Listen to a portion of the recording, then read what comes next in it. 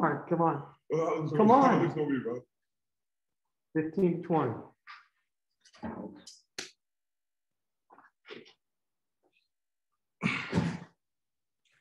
Pam, you want to do this for me? No, Jermaine. Thank you, Jermaine. We're good. We're ready to start with Kofi. I know you guys are lined up. Let's take your questions. Hey, Kofi.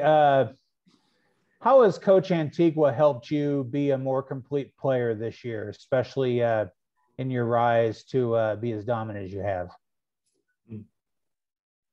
So, Coach, he's a man of experience, both on and off the court. And when I say that, I mean, like, he played the game of basketball. He was a really good big man back in the day for Pittsburgh, the Globetrotters, and, you know, he had a really good career. And he also has experience in the field of teaching bigs, you know, helping bigs get better. And he has a lot of really good bigs that he's helped in the past, like Karl Anthony Towns, DeMarcus Cousins, Anthony Davis, you know. And he's just been really great with just, like, making sure that I'm in tune mentally and physically in the game, you know, whether it's like putting hook shots up, you know, knowing where I'm at on the court, knowing what to get to, what moves to get to, how to get to my spots. And he's just been really tremendous with helping me doing that. And I know you haven't been playing basketball for that long, but what have you learned from him? What's the most important thing you learned this year from Coach Antigua to better your game? Most important thing I learned from him, just not rushing things, you know, letting things come to me. He's a really patient guy, and he definitely taught me the importance of having patience and making the game come to me instead of rushing and, you know, getting in my head. He taught me how to be calm, you know, like I said, just not getting to my spots. That's the most important thing for a player on any level, getting to the spots where, you know, you're comfortable at and where you practice. Thanks, Kofi. Appreciate it. Hey, Kofi, you committed to Illinois after watching them lose to Florida Atlantic at home. And I think they were 4-11 at the time. Now you're potentially a #1 seed. You've played a big part in that. You're a second-team All-American by one outlet. What's it been like to be part of the reason Illinois has turned this thing around? What's that mean to you? It means so much to me. That was the main reason why I came to the University of Illinois. Like you said, they lost to Florida Atlantic, really bad. I can't say bad team, but not supposed to lose that game. And I watched that game, and it didn't discourage me at all because I see what kind of team this team was, how much talented players they have, and how much dedicated players they have. Coaching staff is really good. You know, they're really good coaches. You know, both on and off the court. You know, and I just felt like I needed to come here and make a difference. It's been really good being a part of that difference. And, you know, some guys don't like being pushed and prodded to be better, but you seem to embrace that. You have a great drive to improve. Where's that come from for you? It's come from my brother. You know, ever since I was a kid, he's been that person, you know, that pushes me, that's been there for me. And, you know, he just instilled that in me, like, never give up, always have that get better energy. Like, he always tells me, be a sponge, you know, and try to soak up as much knowledge as I possibly can, and that's where I get it from. I always try to get better. I take positive criticism, and, you know, I'm just always there. I always have an ear. Thanks, Kofi. Appreciate it. Kofi, have you worked at all with Coach O or anybody else on free throw technique or solidifying your free throws over the last couple weeks? I've definitely been working with my coaches, Coach Gentry, Coach Antigua, and yeah, I've definitely been putting more time in it. Does it have anything to do with hand positioning or just reps? Just reps, you know. But free throws are mental. Coach Underwood definitely like instilled that in me, make sure I know that it's all mental. It's just about stepping up on the line. Even if you miss one, not letting it get to you, you know. I feel like I let that affect me a lot. But when I missed the first one, I just let it get to me and bother me too much. And it's just about mental. It's going up there, seeing the rim, you know, and following through with your technique. My only other question, you always seem to be kind of fighting with Derek about, you know, whether you have to talk with us or not. But I think all of us who've been doing this for a while would say you're very good with the media and you're very expressive. So is it just a burden to you to come up with responses, or are you not a burden at all? I just like messing with DB. I like seeing his reactions. He gets his reactions like, really? Why not? And like I just love seeing it. So every time he asks me to come up, I'm just like, I can't today, DB. I got stuff to do, man. I never really have stuff to do. I'm always dedicated to come and speak to the media, you know, and give them and tell them what I know. But it's just a reaction for me. Like I like seeing this reaction. and I get him every single time. That was my hunch. Now nobody's going to be able to see this on the Zoom, but every single person in the frame is cracking up right now because I think we all knew that that was the correct answer. So, all right, thank you. Hey, Kofi, you've struck up quite the partnership with Andre Curbelo this season. I mean, how could you not? But how have you seen him really grow and, become such a playmaker for this team? Yeah, he's definitely grown tremendously. Andre's a player like me. He loves to listen. He listens a lot. He tries to get better each and every day. And even at the skills where he's really good at, I still see him. He comes out every day. He comes out with his tennis balls. He comes out with the basketballs, work on his dribbling, his handling. And he's just so dedicated. It's always great to see a player like that come to the Big Ten. It's the toughest league to play and, have such an impact, And I knew Andre for a while now. I knew him back in high school. And I developed a friendship with him since my junior year of high school. And I knew what kind of player he was. I played with him on the Nike Hoop Summit, and I played against him in high school. I knew what kind of player he was and what kind of person he was. And people like that always become successful because of his energy and his willingness to learn. So I expected that from him. How do you think he's changed the way this team plays, if he has? How do I think? I think he brings a flair on the offensive end like no other. I just think his confidence is through the roof. And when he comes out there, he's just so free. Like, he doesn't let anything bother him. He's so free. And the way he passes the ball and the way he elevates the team. Like, we had players that did that back, like Ayo, Trent elevates us, but he just does it on a different level as a freshman, Absolutely. And then, for the first time this season, Illinois fans, or a small amount, are going to be able to go to the Big Ten tournament and see you guys play. After such a historical year, how do you feel about, people finally getting to see the team? Yeah, I mean, Illinois fans, I love them. They're really, really, really great. And they support us a lot, through the hard times and the good times. And it's just great to know that they could come to the games and witness what they've been missing, witness this great change that we've made in this program and, come out there and see us go to war, Thanks. Hey, Kofi, making first team All Big Ten is an accomplishment in itself, but it's pretty rare for two teammates to be first team All Big Ten. So what does that mean to you that you were able to do it with Ayo?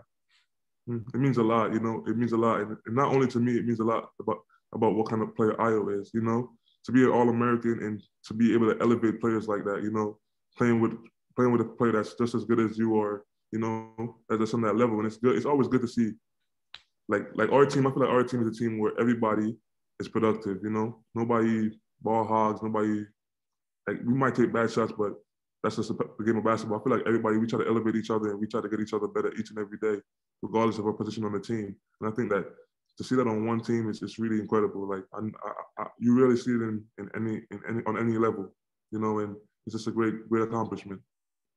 And then all the other guys said they've packed for Indianapolis for a month. What kind of things have you brought? Did you bring anything like maybe special something that might stick out from the others? Not really. It's about my Switch, my Nintendo Switch. That's the only thing I'd say like that stuck out. Everything else is just like business, like going there to win. That's the mentality. Thanks, Kofi. Hey, Kofi, you guys are planning on being over there for a month, and the way that this is set up, I mean, you're pretty isolated in that month. Well, what do you guys do? I mean, do you have a certain game? Like, how do you pass time between practices and games when you're in the hotel room and can't really go sightseeing? What's the key there?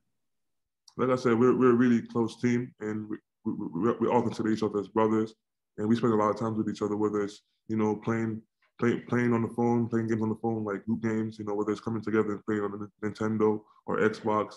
And I feel like we socialize a lot together. We watch movies together, we hang out a lot together, and that's it, man. Like I said earlier in the year, I said most people will get bored of seeing the same faces over and over again. Not this team. We take pride in seeing each other. We love seeing each other. We love being around each other, and that's all we do when we're not on the court. We just bond. We be together, joking a lot. Watching movies, playing video games, whatever it is.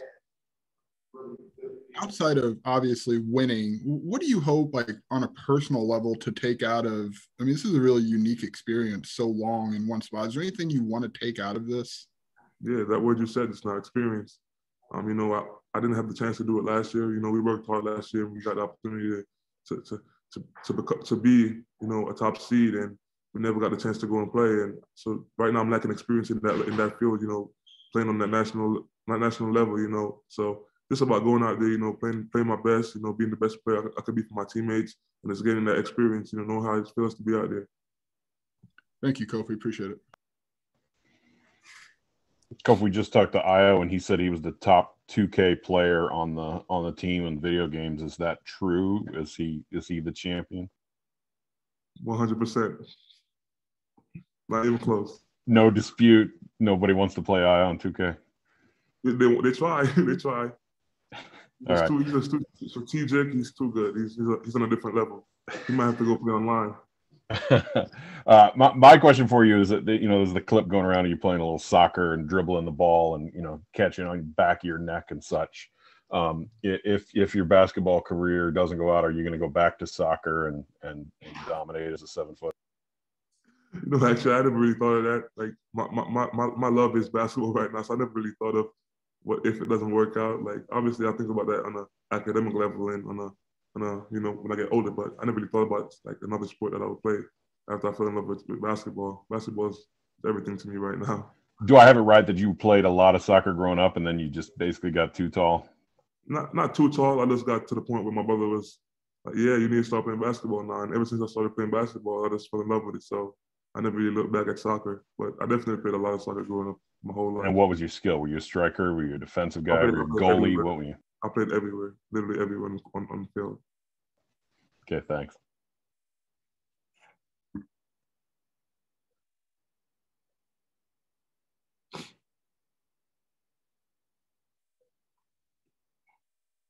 Hey, Kofi, I just had one more. Just how do you feel like you've improved the most after coming back from, you know, entering the NBA draft? How do you feel like you've improved the most this year? Improved the most? I've definitely improved the most with like just being more composed. Well, last year as a freshman, I felt like I rushed things because I just didn't know better.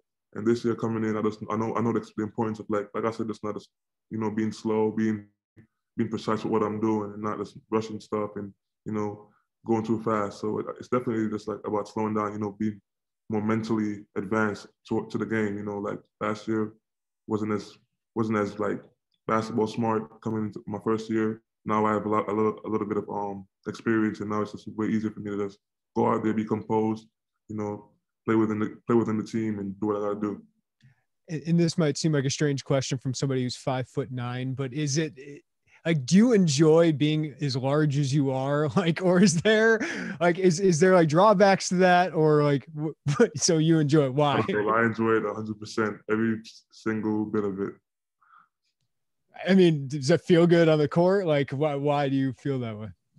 It just feels good, you know, knowing I go out there every day and like teams triple team and double team because of my size, and just being able to use my body, you know, the way I do, just being able to be that physical person. That's how I was raised. That's how I grew up playing. My brothers used to beat me up. His friends used to beat me up. And just knowing that all that paid off, you know, now I enjoy it. I welcome it, you know. Thanks for giving me that insight that I would never know. Thanks.